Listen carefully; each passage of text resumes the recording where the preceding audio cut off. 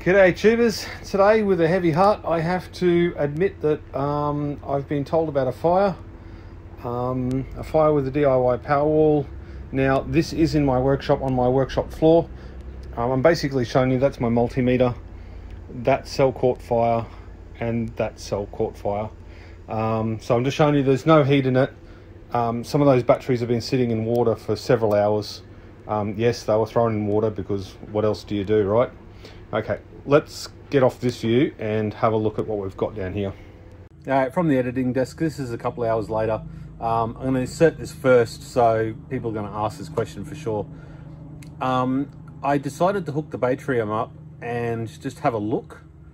I did this after the next bit. It's all asked about face, but it won't really matter at the end of the day. And what I found was, and I'm referencing the screen, relay 2 was connected on the Batrium, but it was set up for output 5 and output 6. So 5 should have been up in relay 2 and output 6 shouldn't have been there. You'll have a look on a little image there. Also found a problem with the Batrium software where the inverter wasn't working via CAN bus because of incorrect settings.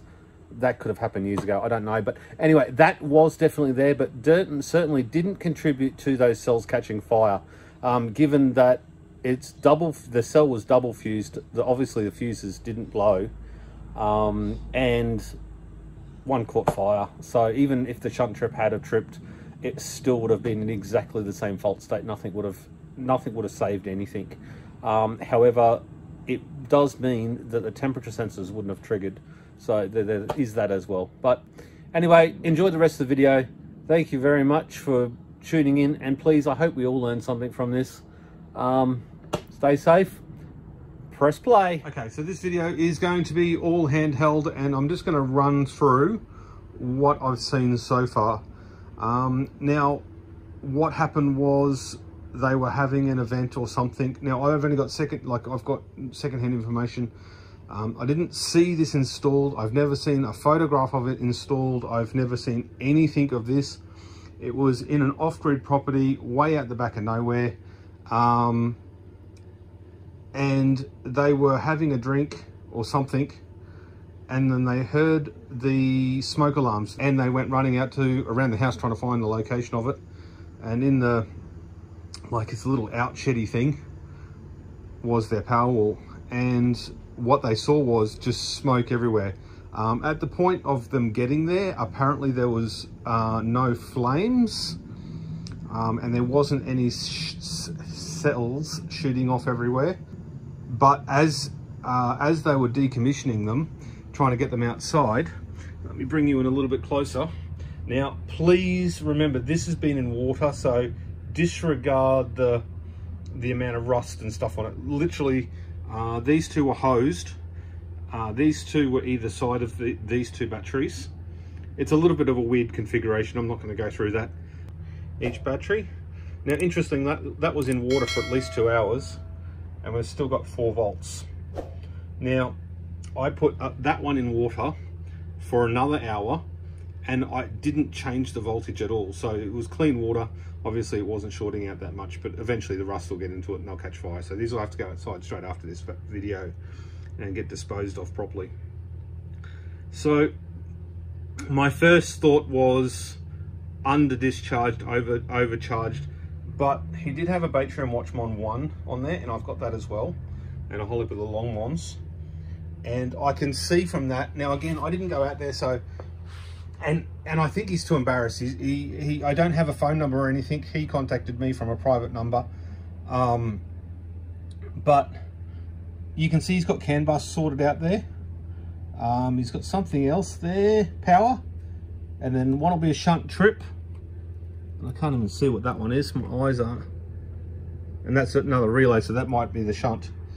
What's that one? Oh, that'll be the power as well. So we had power there, he had CAN bus there to an inverter. Then he had a shunt, and then he had the comms for the Longmons.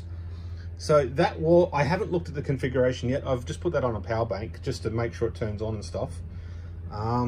So let's run through what I have seen so far. Now, these cells here, that cap on the end is almost completely missing. You can almost see the solder has moved off the top. Now only 2 cells caught fire, and that was in the process. He actually cut the ends off.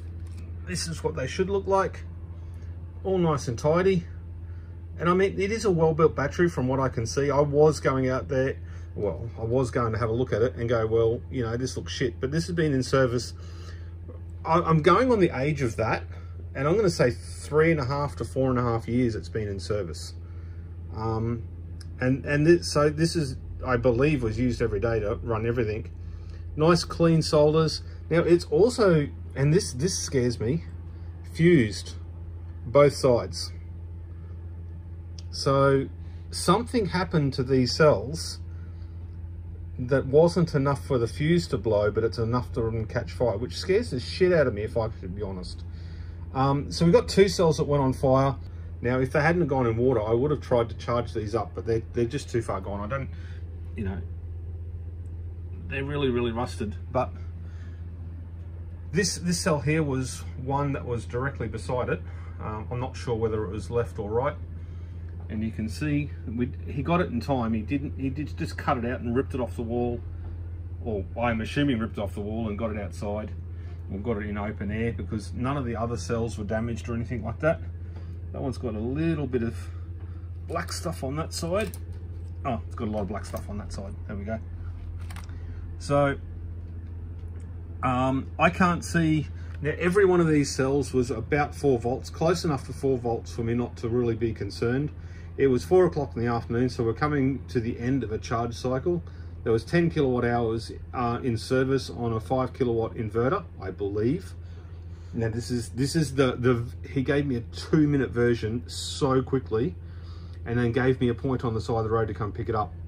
Now I didn't buy any of this. He gave this part to me, but he does have other batteries he hasn't even put into service. The build quality, I don't think that's in question at all. So, I mean, there is that blue cell there. I think that is a non-name brand cell from memory. So we've got a couple of Sanyos and stuff in there. Heaps of these pink ones, whatever they are. Only some of them are like that. And they're all tested. So they're 2700 milliamp hours. So they were tested cells. They weren't just thrown in there. I wasn't able to ask him whether, or I forgot, whether they would use repacker to build them or anything. But I do have enough of these cells, the ones we ripped out, that I could put them on the iCharger, charge and discharge them a few times, get their capacity, and try and make an assumption. But that's a lot of work. So what do you guys want me to go deep with this?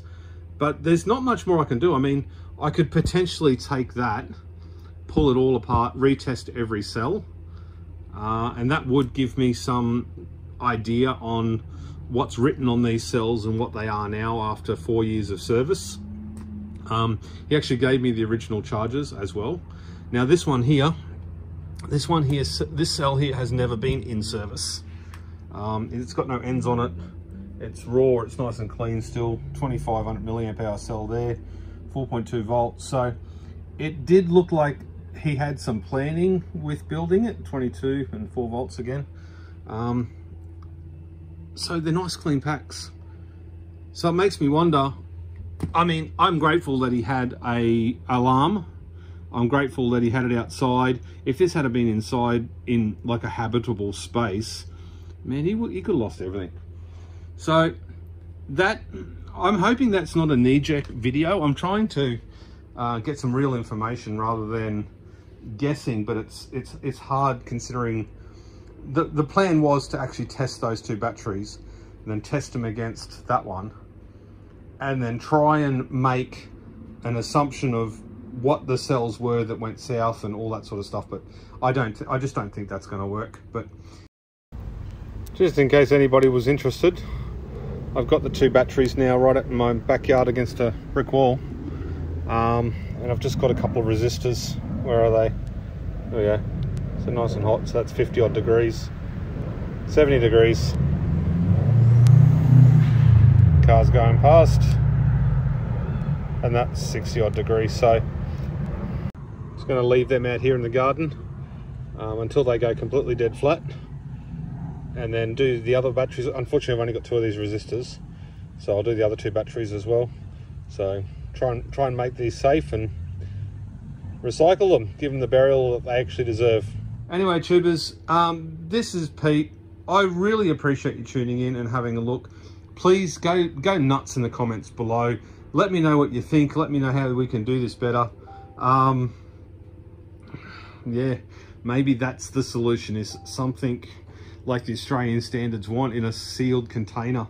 But yeah, it's a wake-up call. And if anybody out there watching this video, just go out and check your batteries. Just go out and have a look, see if there's any corrosion on any of the cells, see if there's any rust coming through on any of the cells. Do a voltage check. Even if you've got any sort of BMS, grab your multimeter and do a voltage check. Grab a Sharpie, put the voltage on each cell. Stay safe, have fun. Thank you very much for tuning in, and I'll see you on the next one.